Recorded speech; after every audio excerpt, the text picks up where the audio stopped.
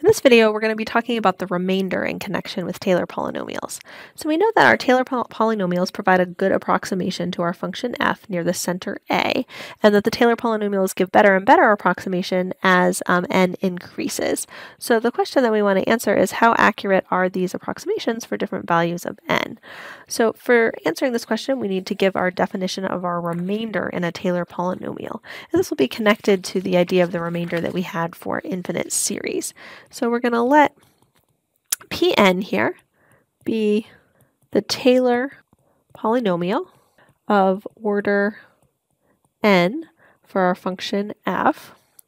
Then we can say that the remainder, in using Pn, the nth polynomial, to approximate f at the point x, is that we have Rn of x equal to f of x minus Pn of x. Okay, so the remainder is equal to the difference between the function and the nth order Taylor polynomial. So the idea is that this compares to the situation where we had our remainder for just infinite series as being equal to s minus Sn. So Sn, the partial sum, is like our Pn, our nth polynomial, because it's, when we're thinking about this as compared to the power series, the first n terms of the power series is our nth order polynomial. So that's like the nth partial sum. And then we're going to see that for certain ranges of x, our power series would converge to some function, and so that's like s, the sum of our infinite series for a convergent series. Okay, so I have this Rn of x is equal to the function minus Pn of x.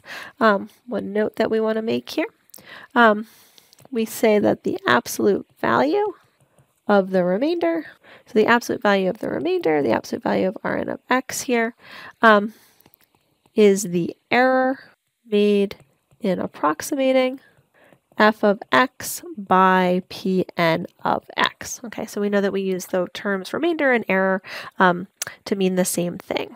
Okay, so we're going to need two theorems in order to talk about our estimate of the remainder. So first we have Taylor's theorem. And this theorem says the following. So let's take our function, say our function has continuous derivatives up to the n plus 1th derivative on an interval containing that center point a. For all x in the interval, we have our function is equal to the nth order Taylor polynomial plus a remainder. That's just taking this remainder definition and solving it for f of x. We have our function is equal to the Taylor polynomial plus this remainder part. Then our remainder has the following formula here. The remainder has this form of the n plus 1th derivative at f, evaluated at c, divided by n plus 1 factorial times x minus a to the n plus 1 for some point c between x and a. Okay, so we have this theorem. So let's just say a little bit about this theorem, maybe how it makes sense, at least for a particular case that we could maybe understand a little bit better. So note, if n is equal to 0, okay, then this formula on the right-hand side would be in terms of the first derivative, and that would actually be connected to the mean value theorem. So let's just say a little bit about how this theorem could be gotten, at least in the n equals 0 case. So for n equals 0, we can get this result by the mean value theorem. So we're not proving the result in general, but we're just trying to sort of see where this comes from, understand it based on some Calc 1 that we have seen before. So the mean value theorem says that if f is continuous on a closed interval, okay, so we're talking about this interval around a, so let's say on the interval from a to x, and differentiable on the open interval from a to x, then there is a c, okay, between x and a. And when I wrote down these intervals, I could have meant the other direction. We know that what we're just saying here is that we have some interval from x to a. It could be that a is less than x or that x is bigger than a. So we're just making this little detail here. We could mean either order. Then there's a c, okay, between x and a, so that I would have f prime of c equal to f of x minus f of a all over x minus a. Okay, so I was applying the mean value theorem here in this note to the interval from a to x, or from x to a.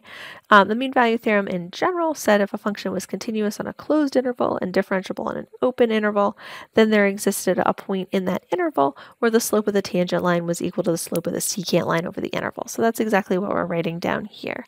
Just rewriting this, this would say that f of x is equal to f of a plus f prime of c times x minus a. Okay, and again, we know that our f of x here was equal to p0 of x plus r0 of x. So that's how this is showing that our r0 of x is equal to this f prime of c times x minus a. Okay, so this shows us two things. One is that the general proof of this nth order remainder would be based on a mean value theorem type argument. And the second thing is that we're seeing what the general form of our remainder is. Notice that if I was doing an approximation of my function by just the 0th polynomial, which means just the y value at the point, the remainder would come from this first derivative at c times x minus a. So the way we can remember our this remainder here is that it is basically the n plus 1th term of the Taylor polynomial, where a is just being replaced by c there. Okay, so let's look at what we are going to do for the estimate of the remainder. So we have the form of the remainder. What's actually the estimate of the remainder that we'll use when we're trying to figure out how good our approximation is. So our theorem on the estimate says the following. So let n be a fixed positive integer. Suppose there exists an m, so this is going to be some number, such that the bound on the n plus 1th derivative at c is less than or equal to m for all c between a and x inclusive. Then our remainder will satisfy the following inequality. So we know our remainder is defined as the difference between the function and the nth order polynomial. We have our remainder as less than or equal to this m times x minus a to the n plus 1 all over n plus 1 factorial. So this here is our upper bound on the remainder. Okay, so let's just say a little bit more about this, and then we'll later look at some examples where we can actually use this remainder theorem. So how are we going to get a bound on our absolute value of Rn of x? So to get a bound on the absolute value of Rn of x, what is it that we need to do? Well, we're going to need to find the n plus 1th derivative of x, okay? And then we're going to need to find an m, this is just a number,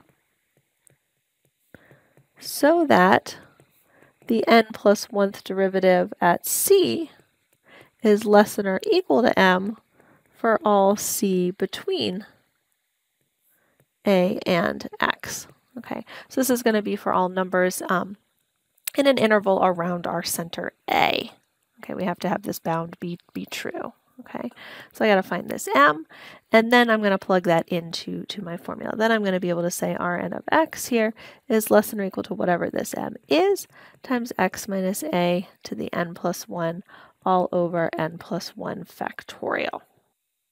So let's look at some examples in our next videos to see an idea of how this works in practice.